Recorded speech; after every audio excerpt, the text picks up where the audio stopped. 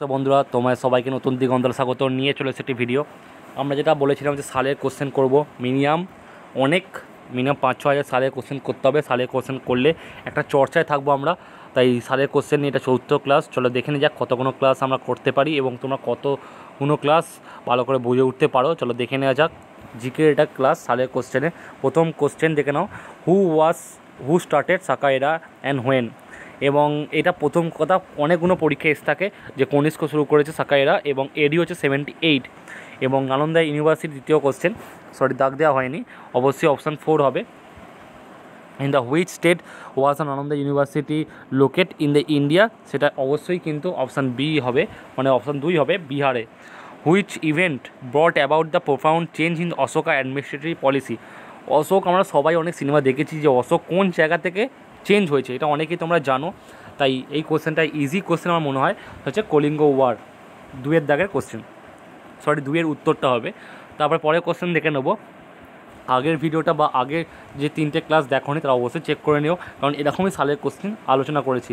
The Monk who influence Ashoka, এবং এখানে সবচেয়ে বড় ব্যাপার কোন মঙ্ক বা সন্ন্যাসী বা এরকম টাইপের লোককে বলা হয়, কে ইনফ্লুয়েন্স করেছিল, the Monk who influence Ashoka. এবং বুদ্ধিজম, সেটা হচ্ছে উপগুপ্তা। 94ও কিন্তু অ্যান্সার হবে 2-এরটা, উপগুপ্তা।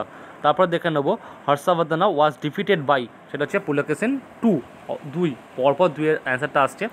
তারপরে দেখে নেবো পরের question, 96 question, which was the following statement about the Gupta is not true. এই যে এখানে যে স্টেটমেন্টগুলো দিয়েছে 96 কোশ্চেনটা দেখো, সের মধ্যে কোনটা ট্রু নয়। দেখতে পাচ্ছ অনেকগুলো আছে। Ruler mainly over the parts of the north central India, যে যারা রুল করে বেশিরভাগ সব নর্থ সেন্ট্রাল ইন্ডিয়া থেকে, যে কোনটা ট্রু নয়। এর অ্যাকচুয়ালি ট্রু কিন্তু এইখানে হচ্ছে ট্রু হচ্ছে কিংশিপ, ওদের যে রাজ্যভার, যেটা অলওয়েজ থ্রোন, মানে রাজা হবে, থ্রোন বা সিংহাসন দেবে, always went to the eldest সন, এটা কিন্তু ট্রু নয়। গুপ্তা ওয়াজ নট ট্রু বলেছে, এটা কিন্তু ট্রু নয়। তারপরে কোশ্চেন দেখে নেবো, একেবারে নিচের কোশ্চেন দিয়ে শুরু করছি, আবার নিচ থেকে ওপরে যাব। ফা Hien visited India during region, Chandragupta 2-এর টাইমে কিন্তু এসছিল ফা হিয়েন।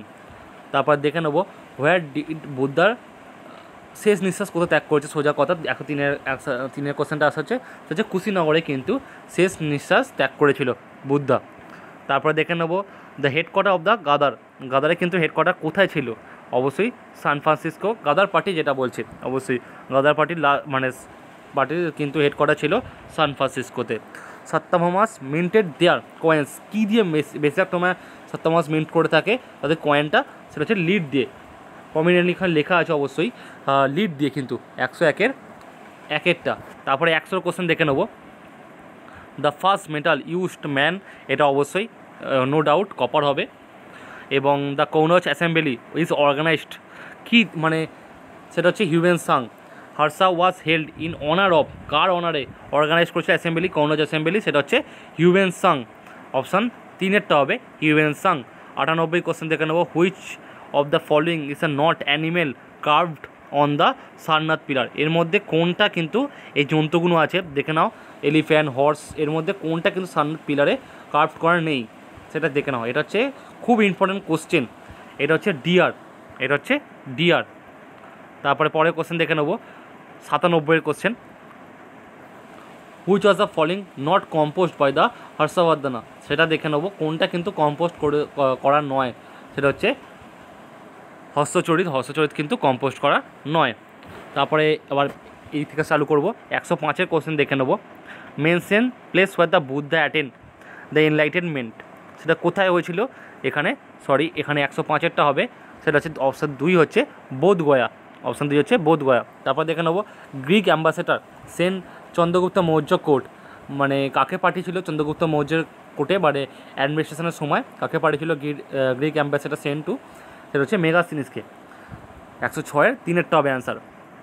107-এ দেখে নেবো যেটা Hiuen Tsang visited India during, কার রিজনের সময় কিন্তু হিউয়েন সাং এসেছিল, সেটা কিন্তু খুব গুরুত্বপূর্ণ কোশ্চেন, হর্ষবর্ধনা। 108-এর কোশ্চেনটা দেখে নেবো।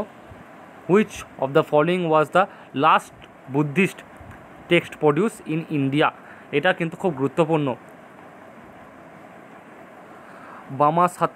বামাসাথা পাকসেমিনি পাকসিনি, সরি প্রোনাউন্সিয়েশন তোমরা দেখে নেবে একটু, বামাস বামাস বামাসা থাকসা পাকসা কাসিনি, এবং এটা হচ্ছে 108-এর 4-এর দাগের অ্যান্সারটা। তারপরে দেখে নেবো হচ্ছে অর্থশাস্ত্র ওয়াজ রিটেন, সেটা অর্থশাস্ত্র কে রচনা করেছে, সেটা হচ্ছে কৌটিল্য।